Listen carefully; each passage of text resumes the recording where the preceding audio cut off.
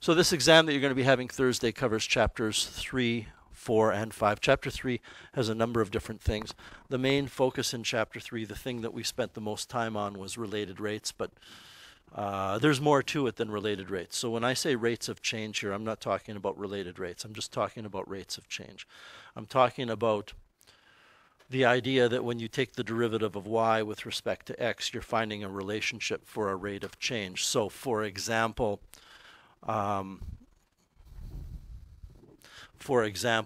you know, there's that classic volume question. When you have a volume of water remaining in a tank in liters that's equal to this number, or this expression rather,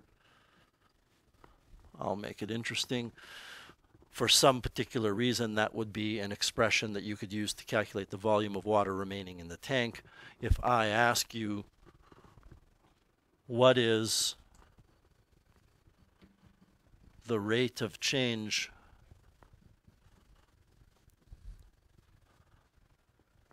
of volume in the tank at, and I would have to give you a domain here. I would say that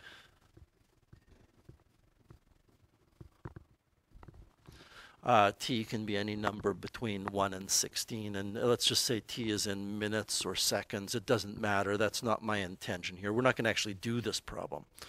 If I say to you, what is the rate of change of volume in the tank at 3, I guess I will lock into the idea of minutes, then really you need to know that all I'm asking you to do, the only thing I'm asking you to do, is find dv dt at t equals 3. That's it. You know, and that's really a carryover from the first unit, except that in the first unit we were using limits to calculate it. And you don't want to use limits here. Well, you can if you want to, but a derivative is the way to go. Another quick example would be, I simply ask you to find, and again, this is a bit of a carryover from the first unit. I tell you a sphere is shrinking. I would probably put a little bit more effort into the context of that. Maybe it's a snowball that's melting. It doesn't matter. And then the question is, find the rate of change of the surface area with respect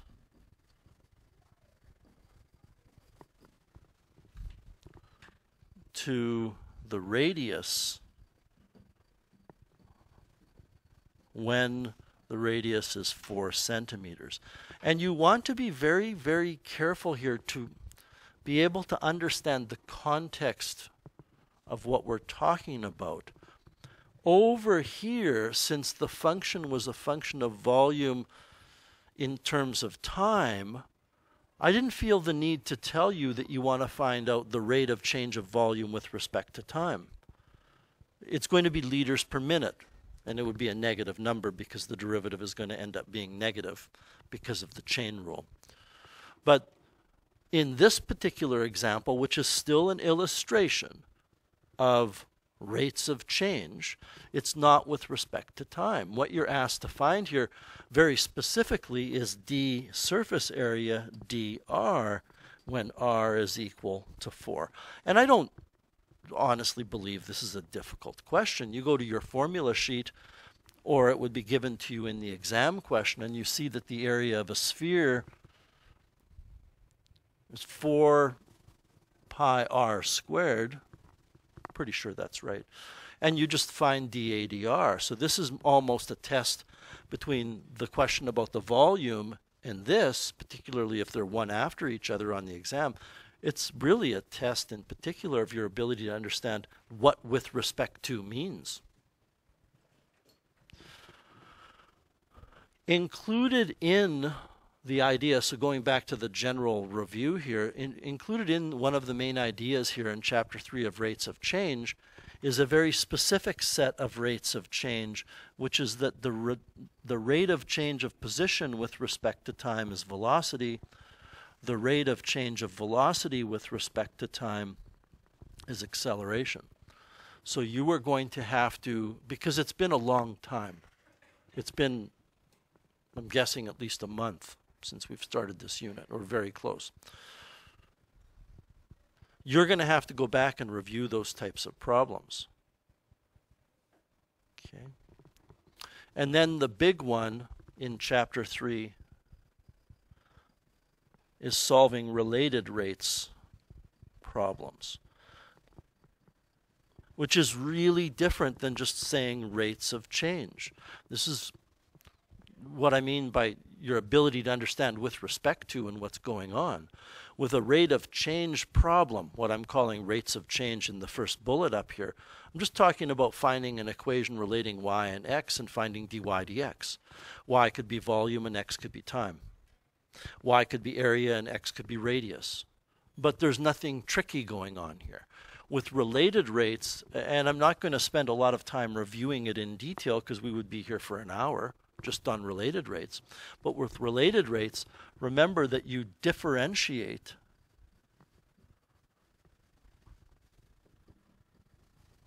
implicitly with respect to time.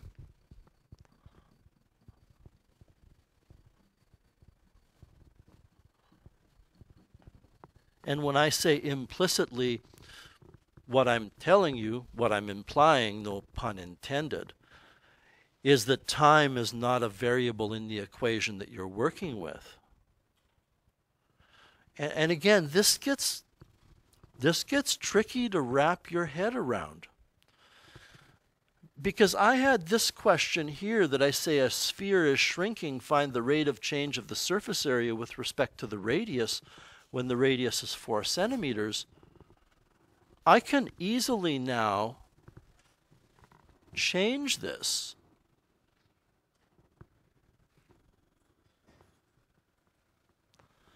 question, and I can say a sphere is changing, is shrinking at, I'm going to have to really rewrite a lot of this. I can say a sphere is shrinking so that the area decreases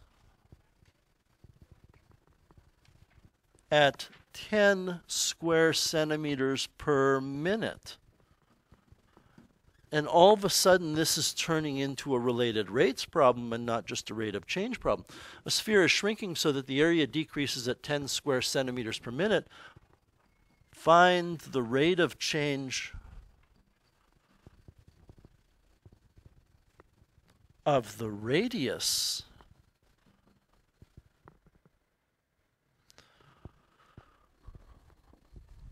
when r equals 4 centimeters. And again, there's some implication here that since I told you the rate of change of the area is square centimeters per minute, then I'm talking about with respect to time. So when I say what is the rate at which the radius is changing, I want to find out dr dt. So what this is saying is what is dr dt when r equals 4. And when you take a look at these two questions, they're really kind of similar, except that in this one, you would simply say dA dr equals 8 pi r, and you would be done. There's no dr dt here because you're differentiating with respect to r. Well, you're not done. You have to put the number 4. You have to put the number 4 in here, and then you'll have 32 pi, and the units would be square centimeters per centimeter because it's area with respect to radius. Whereas here, since it's a related rates problem, what you would do is you would differentiate everything with respect to time.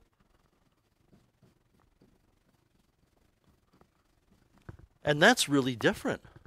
I mean, look at the top of this screen and compare it to the top of this screen. They're just totally different ideas. So what you would do in the related rates problem is you would put the negative 10 in for dA dt, because it says it's shrinking at that rate. You would put in the 4 for r, and you would rearrange for dr dt.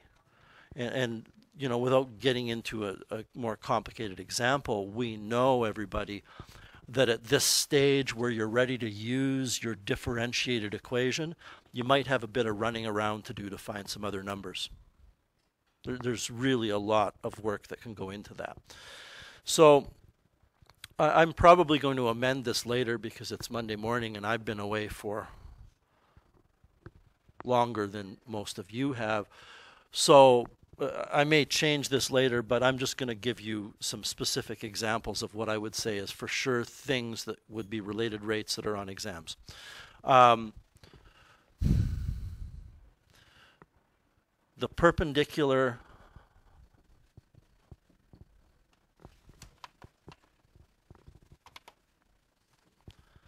motion of ships. Clearly it can be planes, it can be anything where the objects are moving perpendicular to each other, and you had an assignment related to that. So the things that are changing with respect to time are distances.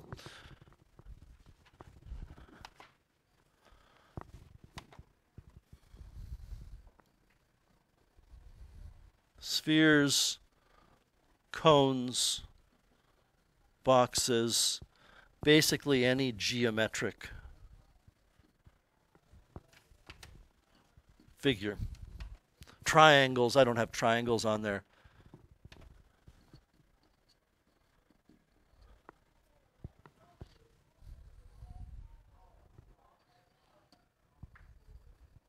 These could be two-dimensional, they could be three-dimensional. So I think and we're clearly not going to get through all of this review today in this period, in this seminar. I think a really good illustration of that, when I say geometric figures, might be something as simple in shape as a triangle. So I tell you that you have a triangle, and the rate of change of the area of the triangle is, boy, I'm really on a 4 kick this morning, 4 square centimeters per second. And I also tell you that the height is changing at a rate of -2 centimeters per second. What is the rate of change of the base of the triangle when the area equals 20 square centimeters and the height equals 6 centimeters? And that may seem like an awfully complicated question, but it's really simple as long as you understand what it is you need to do. Your formula is A equals 1/2 the base times the height. Since you have a dA dt and a dH dt and you want to find a dB dt, you don't have to get rid of anything. So you would differentiate this, and I am going to actually differentiate this. You're going to have dA dt equals, I'm going to use the product rule here, equals 1/2 dB dt times h plus 1/2 b times dH dt. And then, well, then you solve the problem. You put in your rates of change that you know. You put in the base and, well, you put in the height of 6. You're going to need to know the base as well, but you do have a formula, and this is where the running around starts to happen. The area is 20. Don't forget, these numbers, you cannot put them in until after you differentiate. You know the area is 20 and it's 1/2 the base times the height, so that will allow you to find out the base, and then you can put everything in and solve the problem. The purpose of this example, or these examples I'm giving you, is not, well, let's do them. It's to kind of get your memory percolating and remembering what it was we did do. I'm going to finish off with one other geometry problem, and then we're going to continue this afternoon, as well as look at your exams this afternoon. You know, the classic example of grain being poured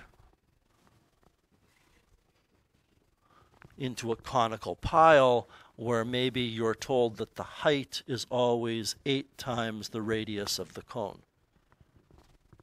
That'd be a pretty weird granular structure that it can maintain that ratio, but it's a math class. We're not actually on a farm or in a granary. And you're told that the grain is being dumped onto the pile at 12 cubic meters per minute. That's an awful lot, but that's okay. Find the rate of change of the height when the height is 10. And I have about 2 minutes before the bell, and I will set it up, and then we will end here. So you go to your formula sheet, and you find the formula for the volume of a cone, which is this. And since we want to find dH dt, you have to get rid of r before you differentiate. But that's pretty easy because r is h over 8. So all you would do is put volume equals 1/3 pi times h over 8 squared times h. And now you have a formula with only volume and h in it. You can differentiate, but of course the wise move is to simplify that first. H squared times h will give you an h cubed. We also have pi over 3, and we also have over 8 squared, which is 64. So 3 times 64, I think, and maybe somebody can just help me out on a Monday morning, is 192.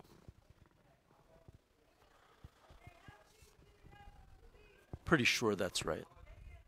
So now you would differentiate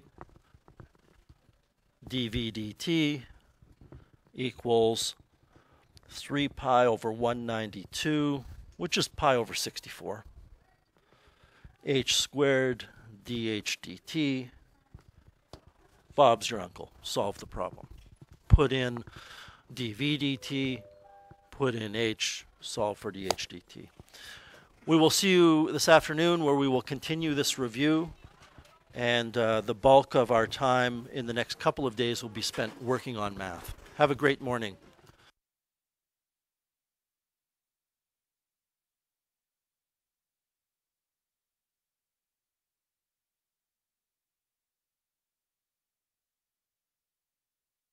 If there's something that you missed this morning, you can watch about the first 25 minutes of the video. And if there's something from this afternoon that maybe somebody from Buck isn't here to watch, they can watch it. Or maybe you just want to watch it again. We were in the middle of related rates. I had talked about the fact that related rates problems, which you need to know for your exam, and your exam is on Thursday. And Zach, you really should have a piece of paper out. And same here with everybody. You should have your notebooks open to write these notes down. I was in the middle of explaining related rates, and I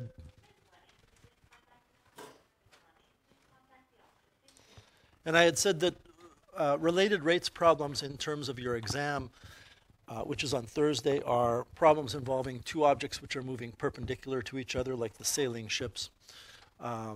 Any geometry problems where you have spheres or cones or boxes or rectangles or triangles which are growing or shrinking are fair game. And again, I encourage you to watch the video if you weren't here this morning, because I go through some specific examples. The other two that I can think of that definitely you would want to know for your exam on Thursday are, first of all, the dreaded shadow problem. shadow shrinking or growing.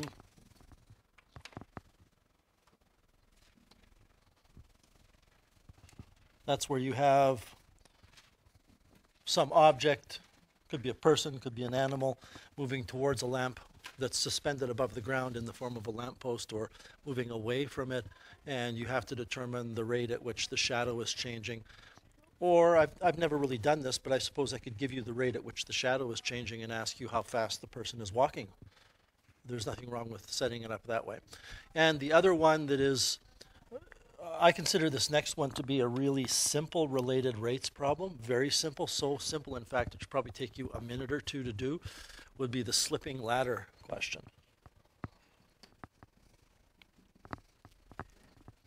And that is where you have a ladder which is, well, slipping. The foot of the ladder is slipping away from a wall, and the head of the ladder or the top of the ladder is sliding down the wall, and you're told maybe that the foot of the ladder is moving away at 1 foot per second. The question is, how fast is the top of the ladder falling or moving downward at a particular point? The thing to remember about all of these questions with related rates, and I'll use the ladder illustration here to make my point, is if you have a constant, you can put it in right at the beginning. So, for example, if I want to go with a slipping ladder problem where this is the floor and this is the wall and this is the ladder, and it is an 8-foot ladder, and the base of the ladder is moving away from the wall at 2 feet per second, and I want to know how quickly the top of the ladder is moving down when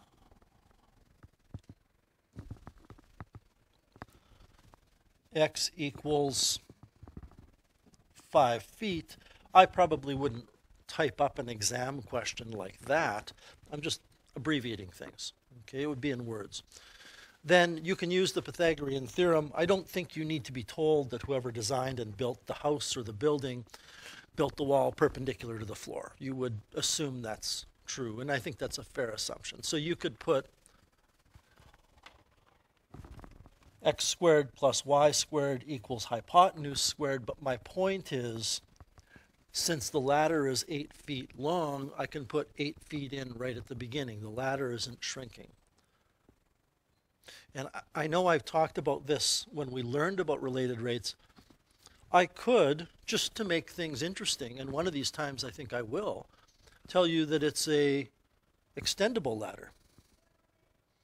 And as it's slipping, the length of the ladder is decreasing at 1 foot per second. And although that's maybe not, well, let me pause. So this is how you would set up this problem. You're allowed to put in 8.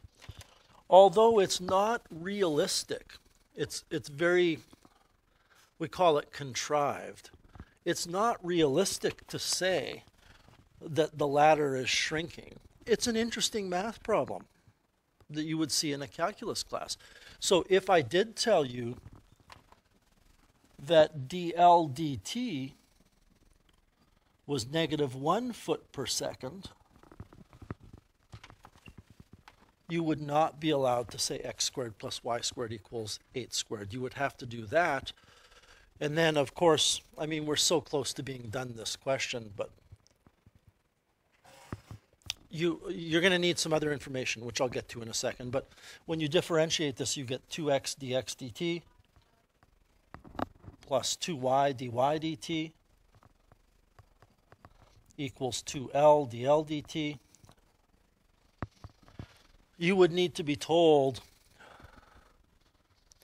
when x is 5 meters and the length of the ladder is 6 feet. You would have to be told that information. Or there would have to be a way for you to find out how long the ladder is. Otherwise, when you look at this equation right here, when you look at that equation, there would be no way for you to finish the problem because you don't know what L is. Anyway, that's really, when it boils down to it, chapter 3. Basic rates of change, where you take a formula and you find a derivative and evaluate that derivative. rates of change involving what physics students would call kinematics. And I don't know, Zach, can you give me a thumbs up? Did you take Physics 20 and Physics 30? You did. Okay, so you understand what I mean when I say kinematics. And I don't know, there might be somebody in this room who has not taken Physics 20 or Physics 30, I don't know. But kinematics just means position, velocity, and acceleration, among other things. And then related rates is a big thing. Let's move on to Chapter 4. So Chapter 4. It's really interesting because if you were to go back and look at Chapter 4, well, allow me to show this to you to make my point.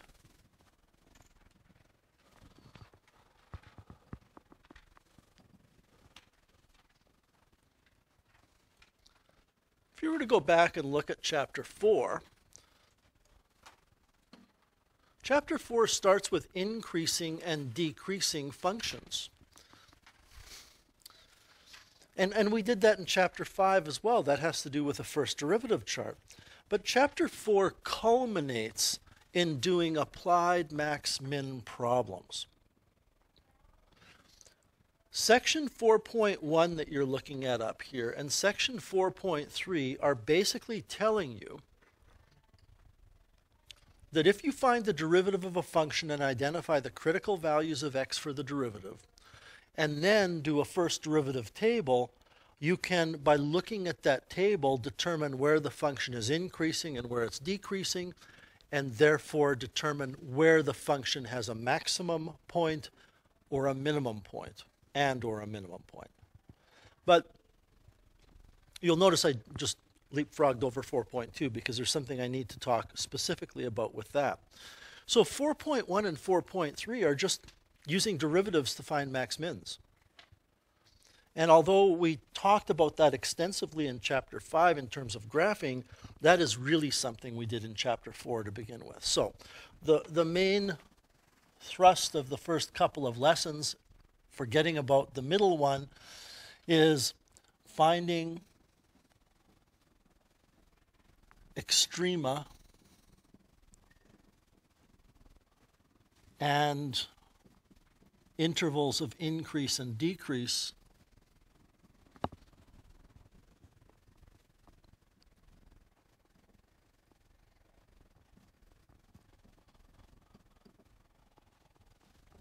from a derivative chart.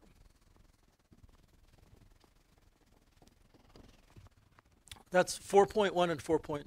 4.1 is finding out where the function is going up, where the function is going down. 4.3 is using that to determine max and min values.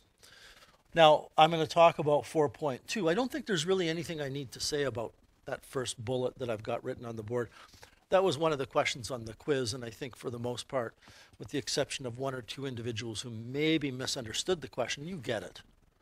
That was a pretty easy question on the quiz, though, both the first derivative chart one and the second derivative chart one, because they were polynomials. And I really just wanted to test your ability to work with those charts. But the 4.2 is something different. You need to remember that we studied finding absolute max or absolute min on a closed interval. And this is where things get tricky. Tricky is the right word here, because there are always going to be areas in calculus that students struggle with because of the math content. This is just something that if I put a question like this on an exam, students struggle with it because it's a trick question. They think they need to do something that they don't need to do. And when they do that thing that they don't need to do, they'll get the wrong answer very often. So as an illustration, and I'm going to just go to a specific example here. If I told you that y is equal to x cubed minus x squared minus 6x, and it's defined from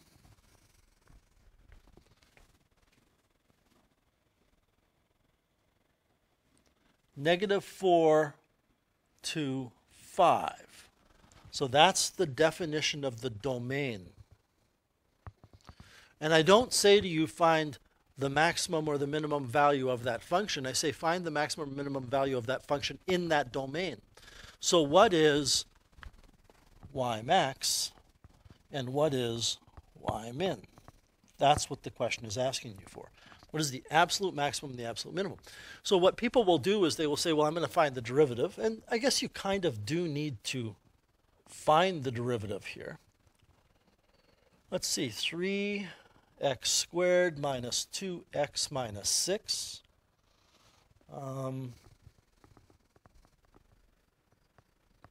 that factorable? Let's do our b squared minus 4ac test. I don't think it's going to be. I think it's going to be 76. But I would like to know the number. It is 76? Okay. So this is not factorable, which means there's nothing you can really do with it, but we still do need critical values of x. There's nothing you can do with it in terms of factoring. We still need to imagine. We still need to imagine that this is equal to 0 so that we can find the critical values of x. And you would use the quadratic formula here. The critical values of x would be negative b, which would be 2, plus or minus root. I don't know how I can forget a number in 30 seconds. Did I say 76? Okay. Plus or minus root 76 all over 2a, which would be 6. And by the way, this would probably be a numerical response question or a multiple choice question. So what that means is we have a critical value of x of 2 plus root 76 all over 6. We have a critical value of x of 2 minus root 72 all over 6. Root 76. I'm aware that root 76 is a radical which can be simplified, and you could simplify those expressions, but that's not important here. Here's where somebody will go off track to get the wrong answer. We don't want to do a first derivative chart here. You don't want to say negative infinity to 2 minus root 76 all over 6, 2 minus root 76 all over 6, to 2 plus root 76 all over 6, and then 2 plus root 76 all over 6 to infinity. You don't want to do that because the function is only defined from negative 4 to 5. And the fact of the matter is, then, negative 4 is also a critical value of x because that's where the function starts. Now just imagine, and I don't know what this is going to look like, but imagine that where it starts, it's going up from that point.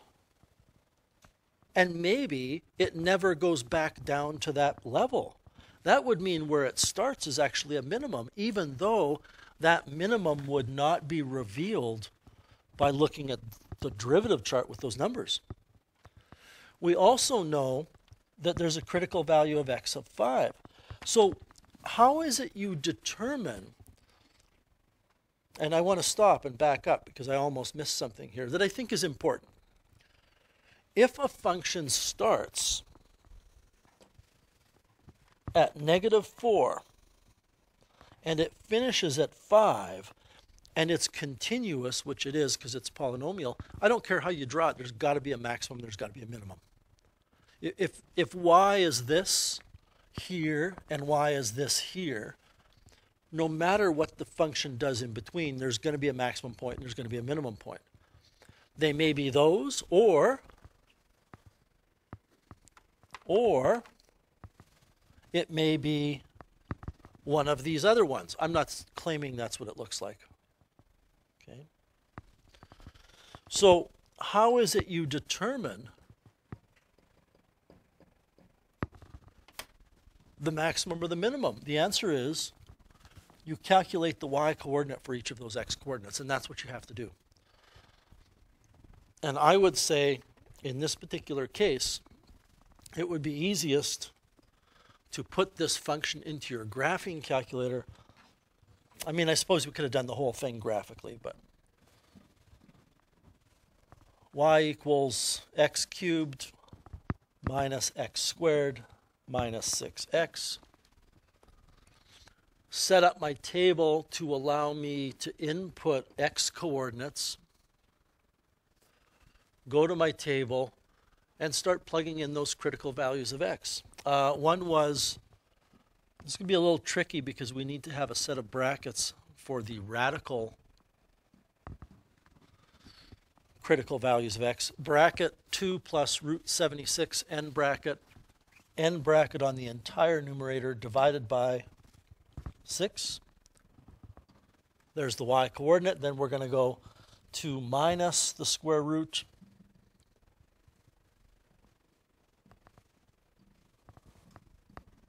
of root 76, close brackets on the argument of the radical, close brackets on the entire numerator, divided by 6. And then we had negative 4 and 5. So I thought I chose numbers that were out there enough that those would be the max mins. So the maximum value of the function is 70, which would never be revealed by a first derivative chart, not unless you recognize that it started at negative 4 and ended at positive 5. Now, I realize that that was probably a 10-minute explanation, but you know on these exams, you only have 10 or 12, maybe 14 questions in the first part, and they're worth 2 marks each. So if this is a multiple choice or numerical response question, you start getting that one wrong and another one wrong, your mark really starts to bottom out. So watch out for that. Then, of course, going back to a list of everything,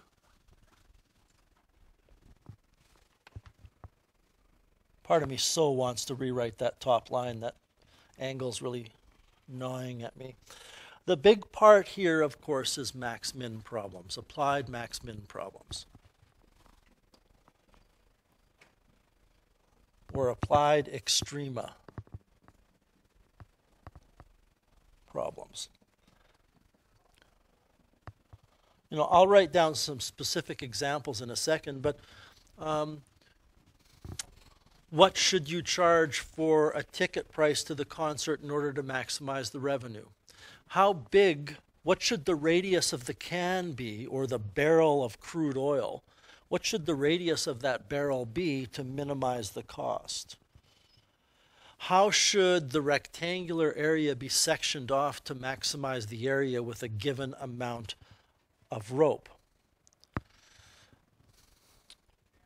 How should we construct the box to maximize the volume, which is different than how should we construct the box to minimize the material?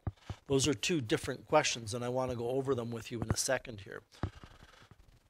By the way, when we get to the end of my Chapter 4 review, there's not much I'm going to say about Chapter 5 because we just finished it. I'm going to hand back your quiz, and you can use the rest of today's class to go over the corrections to your quiz and get started on review. So, lots of different situations here. I would say definitely one would be maximizing revenue. And be aware here that it doesn't have to be revenue. An example would be, I'm going to retire in a few years, I think. I'm going to go down south. I'm going to buy myself a kumquat orchard, I guess would be the word. And I'm going to plant kumquat trees. I don't know what a kumquat is. It's some kind of fruit. But the people I'm buying it from have a certain number of trees there, and they get a certain number of kumquats per tree, per acre. And I'm told that if you plant one more tree, you get 2 fewer kumquats per acre. How many trees should I plant? I hope you recognize that that's a revenue problem. It's as I increase one thing, the other thing goes down. The thing to remember about these revenue problems is, I don't want to say all the time, 99.9% of the time, they're going to be a quadratic function. So differentiating it will give you linear, which gives you only one critical value of x. Maximizing any kind of rectangular area.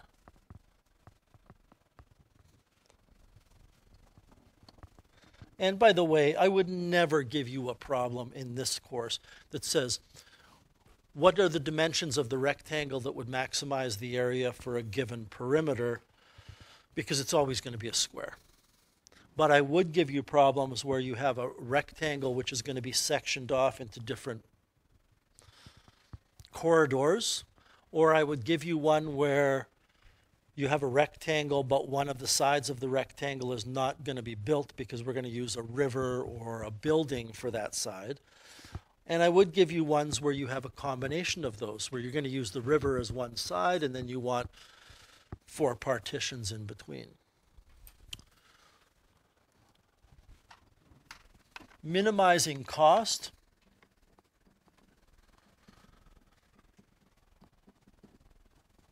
Now you have done one problem on an assignment and at least 1 or 2 from the textbook and the examples where you're minimizing a cost. The one from your assignment had that, it was a crude barrel, right? That's the one I gave you guys this year. But it doesn't have to be a barrel. I could tell you that we're going to make a box and the lid and the base of the box cost a different amount per square foot or square inch than the sides. Okay.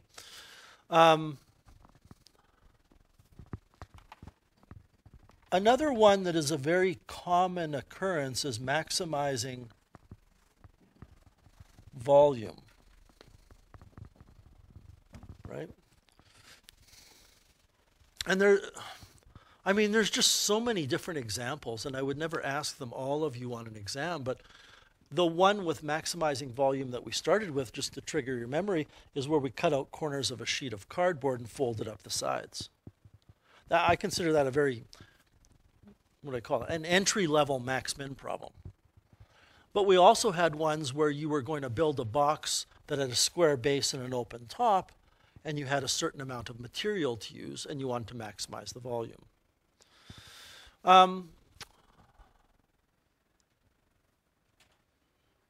Are there other situations? Definitely, but I think that pretty much covers it. And I want to, and I know I did this with you before, but to finish off my review of max-min in Chapter 4, I want to talk about 2 problems which can easily be confused. One is, these are both going to be situations where we have a square base, open top box. We are going to construct a box somehow that has a square base and an open top.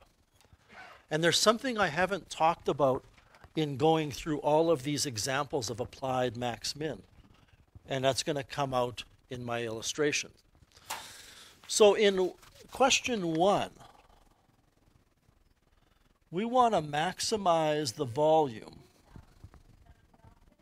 And in question 2, which is a different question, we want to minimize the cost. And they're 2 different questions, but I'm going to be working on them kind of side by side. And in question 2, we have a volume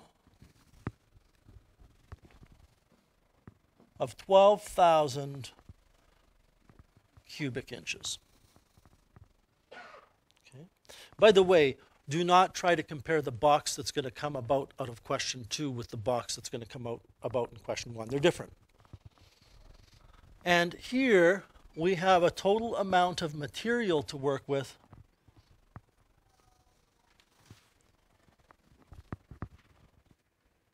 of 1,400 square centimeters. So again, I'm using a different set of units here just to reinforce that these are 2 totally different situations.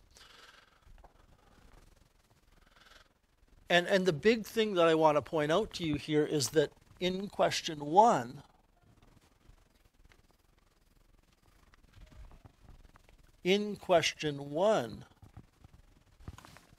the variable is volume. Whereas in question 2, the variable to be optimized is cost. Whereas in question 1,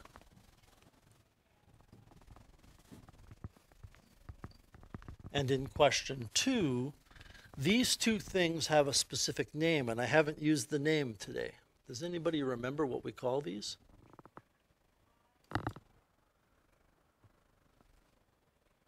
Farhan? What do we call the things I've highlighted in green? Constraint. Yeah, they're constraints.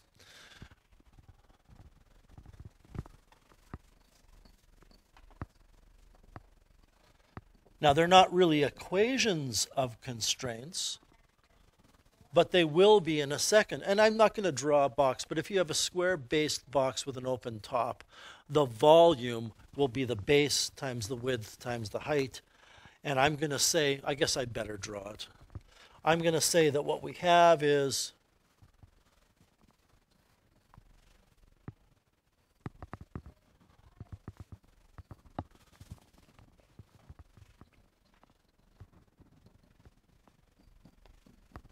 a box that looks like this.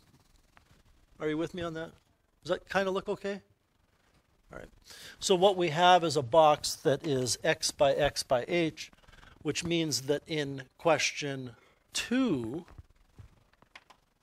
x squared h equals 12,000.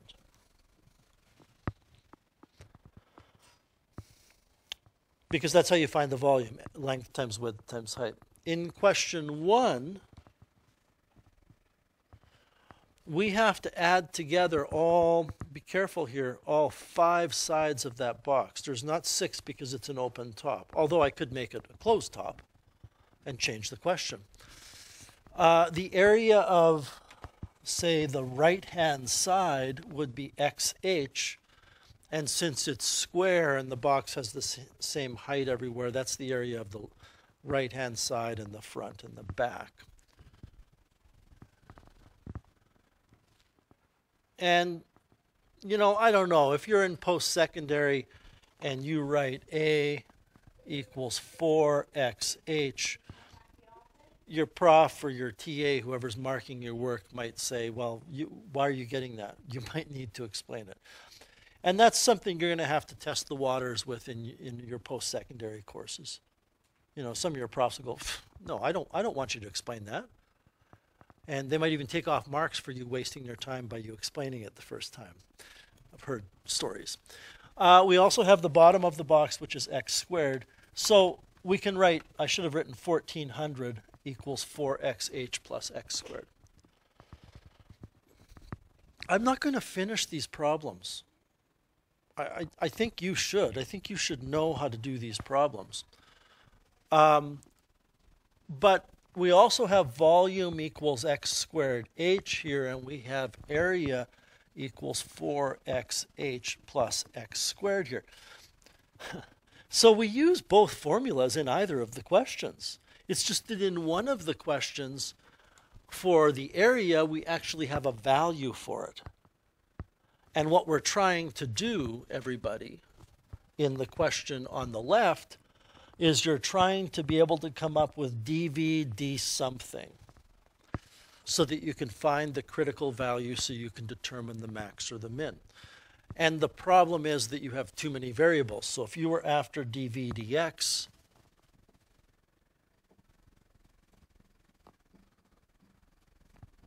h needs to go. And that's where you use the equation of constraint. This is now the equation of constraint. This is the equation of constraint. So you would rearrange that equation for h, put it in, simplify it as much as you can before you differentiate, then differentiate, find the critical value of x. And although I believe we did the wire question, didn't we? Where you cut the wire out and you have to maximize the area of the circle and the square and minimize the area of the circle and square.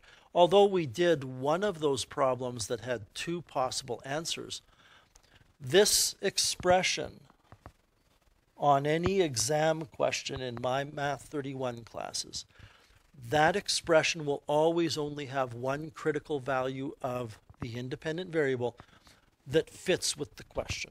There might be 8 critical values, but 7 of them are negative and 1 is positive. right? And x can't be negative. Over here, your goal is to find d80 something. Again, I would recommend d80x so that you could find the critical value of x to answer the question. What you're going to need to do here is this needs to go. So you're going to take a look at the equation immediately above that, rearrange that for h, put it in, and off you go.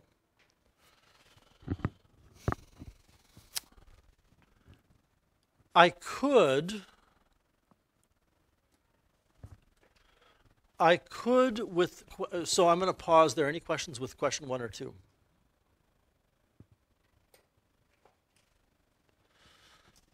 I could make things interesting with question 2 by saying the bottom of the box costs 3 times as much as the top of the box. And if the bottom costs 3 times as much, then you would have to wedge a 3 in here for the area of the bottom. This is not truly area anymore. It's a relative cost of the sides.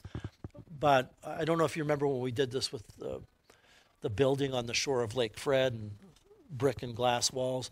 It's complicated to do it properly. This is good enough. This is still properly enough that you're going to get the right answer. It's just not area, but that's okay. And it's not cost either, because you don't know how much it is per meter or inch or whatever it is. So that's basically it for chapter 4.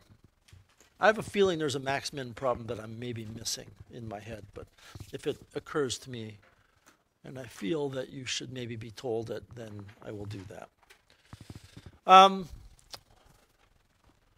Chapter 5 is all about graphing.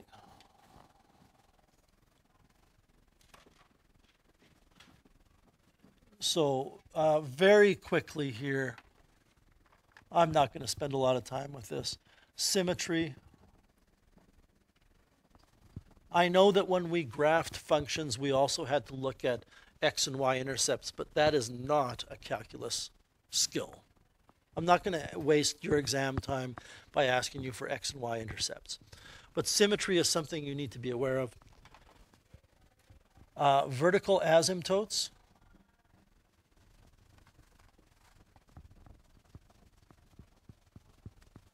And that includes, and this, the limits, the second set of questions on your exam really threw some of you, where you had to find limits as x approaches some non-permissible value of x from the left of the function, and limits as x approaches some non-permissible value of x from the right of the function. This is the idea that if you have a vertical asymptote, as you approach it from the left or the right, these have to be equal to infinity or negative infinity.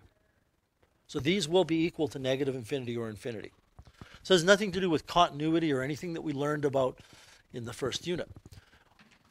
On the other hand, horizontal asymptotes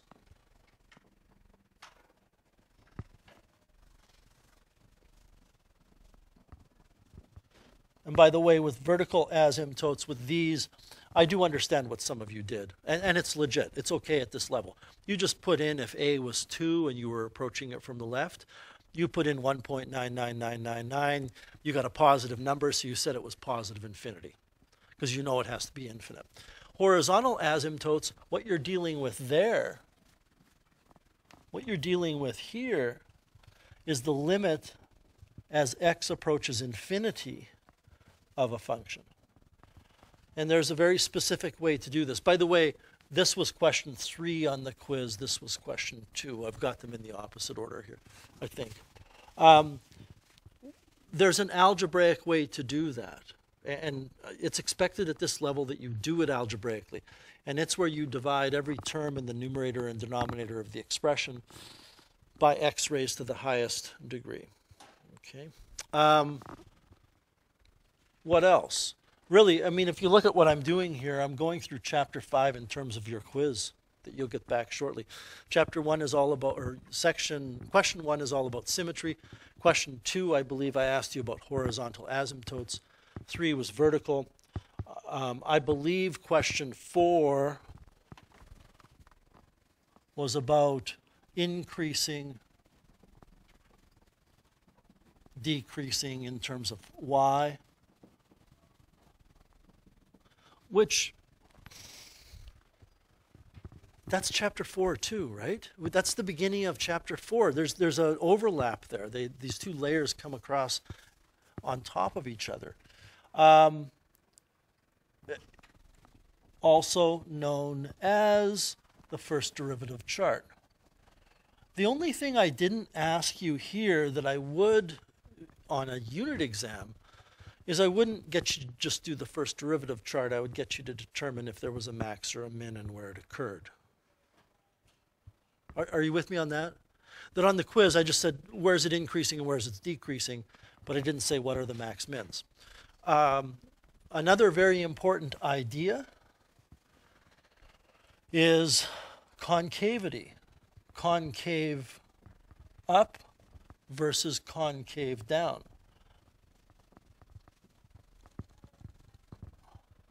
And what I'm talking about here is a second derivative chart.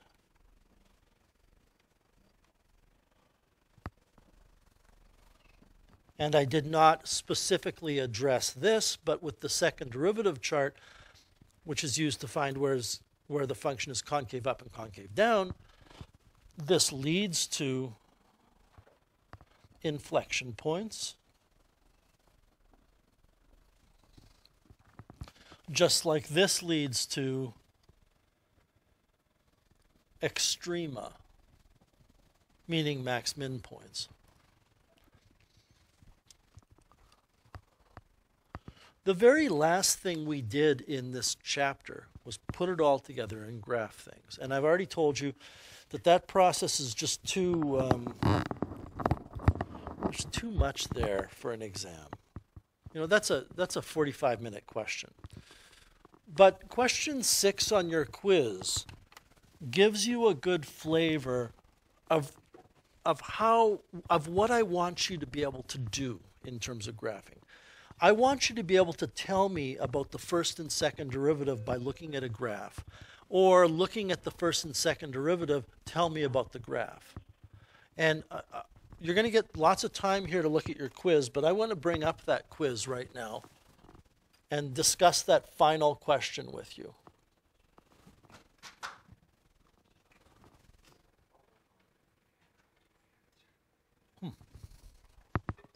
Give me 1 second.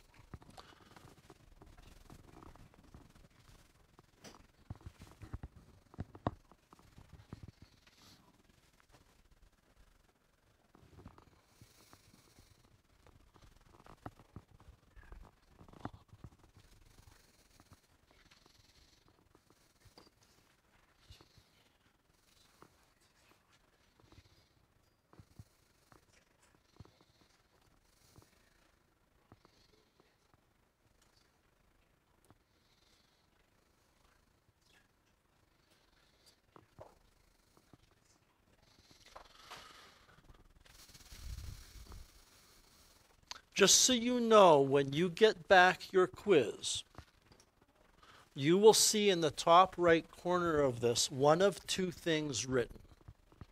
You might see in the top right corner this. And that's for the people who, based on the answer to the first part of this question,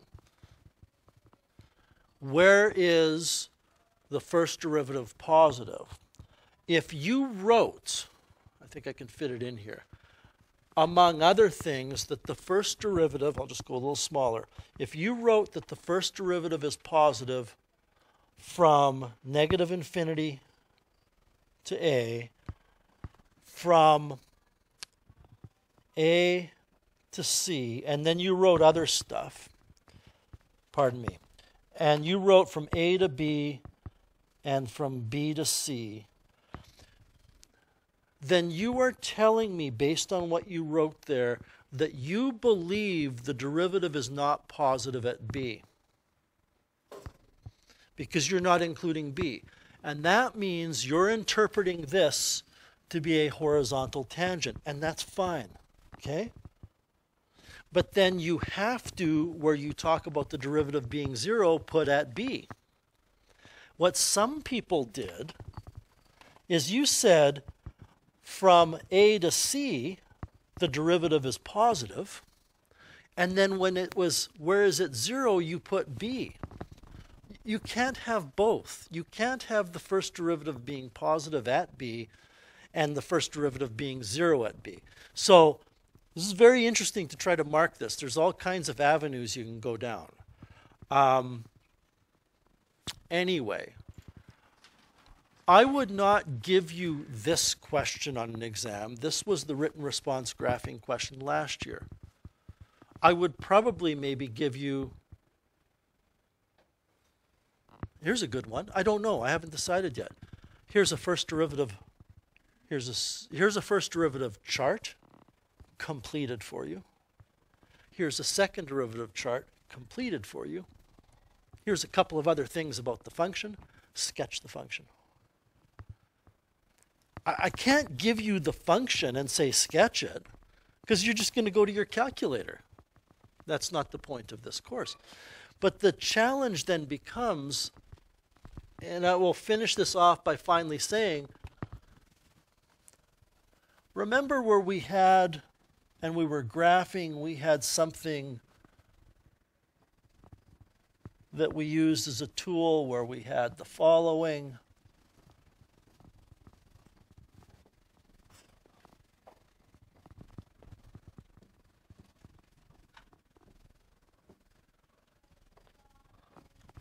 And you had to put it together. That's what I'm talking about.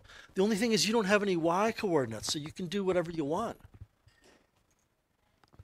You know, you might realize that for this section over here, it's going to look like that. It has to look like that, doesn't it? Well, has to look like that. And I would be looking on the exam, is the maximum occurring right there? And then it's decreasing. Now, wait a minute, what has to happen here? It's a cusp.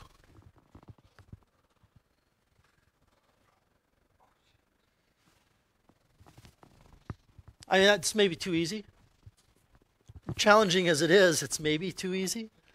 I might throw in, well, by the way, there's a vertical asymptote at this point, and there's a hole at this other point, and you have to try to put it together. What I will tell you right now is, so we're done with the official review. On your exam, you are going to have 3 written response. You will have a related rates,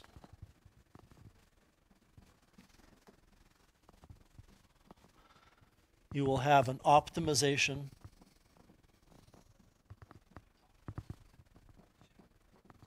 and you will have a graphing. You will have a chapter 3, a chapter 4, and a chapter 5. And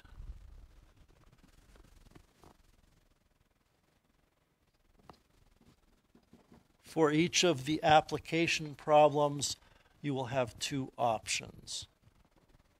And you know by now in this course, you're not going to have enough time to sit there and have a philosophical discussion in your brain about which of the 2 options you should pursue. You're going to have to look at them and go, I'm going to do this one. You just don't have time. So I might give you for the optimization some kind of a revenue problem, although I think that's maybe too easy for a written response. I might give you a cost problem with a box or a cylinder and some kind of complicated area problem. For the related rates, I might give you perpendicular motion of ships and, I don't know, a cone that's being drained of water or something like that. Yeah.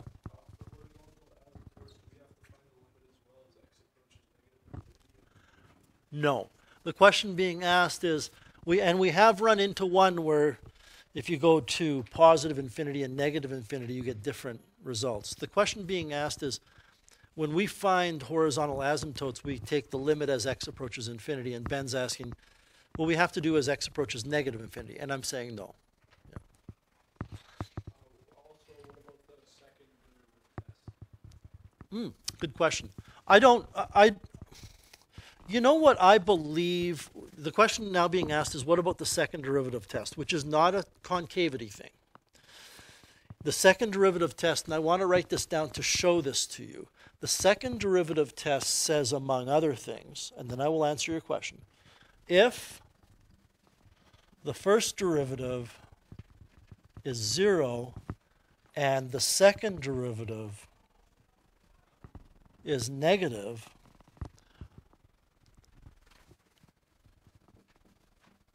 that there's a max at that point. Because the only way the first derivative can be 0 is if the slope is horizontal. And the only way it can be concave, the only way it can be a second derivative being negative is if it's concave down. In fact, that's what I have right here at this point. So, no, I will not ask you anything specific about the second derivative test, but you should understand the behavior of the second derivative, or what the second derivative is at max and at mins. In other words, the second derivative test is kind of contained in here. The only way you can draw it is like that, because it's concave down and it's, I'm assuming the derivative is 0 here. So before I hand back your quiz, I hope that helped. There's a lot of material we covered, but so much of the time in this course we cover all this material at the beginning just to be absorbed later on in another topic. So there's a lot of lessons you'll go back and you'll go, how many times have we done this? But I hope it helped. Any other questions before I hand back your quiz? Yeah, of course, yeah. All right, so I'm going to hand back the quiz. Zach, did I email your quiz to you? You did, so you have it. Okay. And I just confirmed, Zach, that Demi and Nicole are both absent today. Is that right? Thank you.